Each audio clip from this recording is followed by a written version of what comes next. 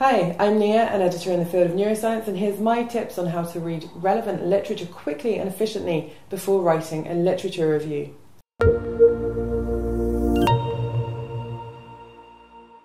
After sourcing the relevant literature through a keyword search or sources such as Rdiscovery, the next step is to efficiently extract information.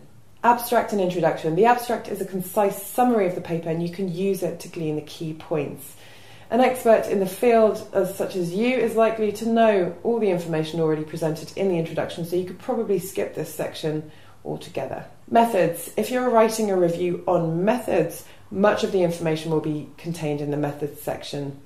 If not, then the first couple of paragraphs will probably give you the general idea of the methods used in the paper and will allow you to judge how relevant this is in your review. For example, even in non-method reviews, it can be pertinent to know whether, for example, a study was a randomized control trial or not, as some methods are preferred or more reliable.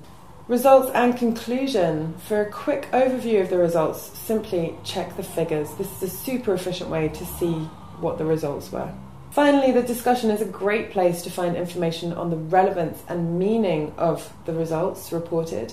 However, if you are in a hurry, usually the final paragraph of a discussion is the one that more concisely wraps things up and more explicitly states the broader importance of the work. Throughout this process, be sure to categorize the papers that you are reading and make notes, perhaps by creating tags and keywords that will allow you to quickly find the paper again.